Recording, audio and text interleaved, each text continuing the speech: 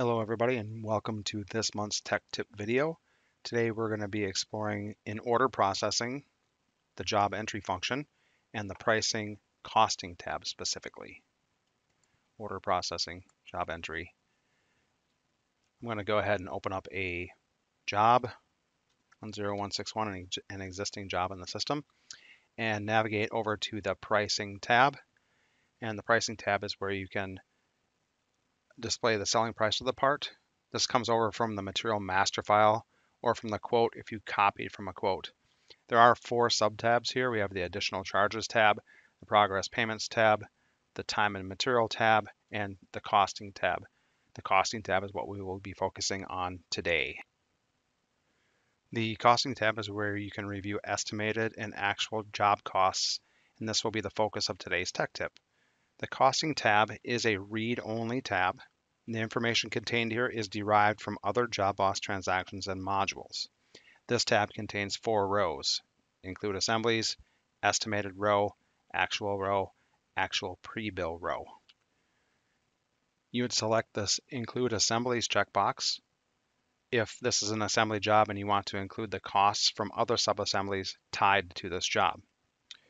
The second row here, the estimated row, gives you the ability to review the estimated costs, which include estimated labor, estimated burden, estimated materials, estimated services, the total cost, or actually the estimated total cost, which is the total estimated cost to make all the parts on this particular job, and then the cost each field, which is the estimated cost to make one part on this job.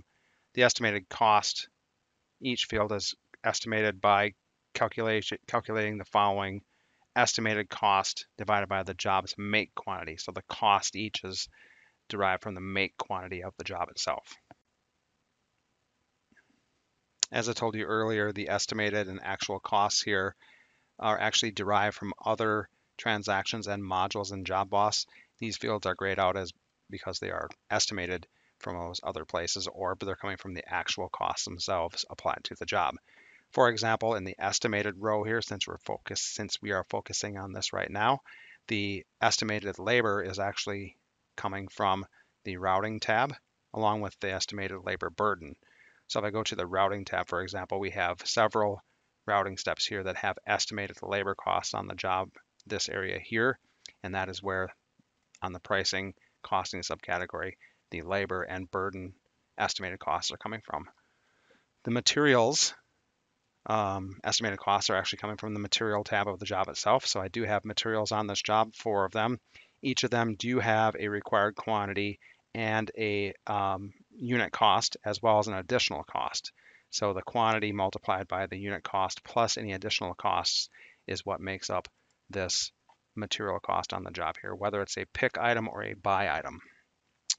Lastly, the services estimated cost is coming from the routing tab once again. So back to the routing tab, I have my outside service of plating on this job here, and I have $12.20 multiplied by the make quantity of 510 plus a $55 additional cost for outside services charge, and that is what's making up the estimated cost in this field right here. And then once again, the estimated total cost field here is made up of the estimated total cost to make all the parts on the job, so all of these added together. And then the cost each is the make quantity, or the total cost here divided by the make quantity, which is 510 on this particular job. So now moving on to the next row down, the actual row. We have zeros all the way across the board here because on this particular job, we have not yet reported any labor time, which would fill out the actual labor cost as well as the burden cost. We have not picked any materials to the job. We have not purchased any materials to the job and also processed the invoice for those materials. We also have not purchased any services yet to the job or received those services and processed the invoice yet, which is why we have zeros all the way across the board here.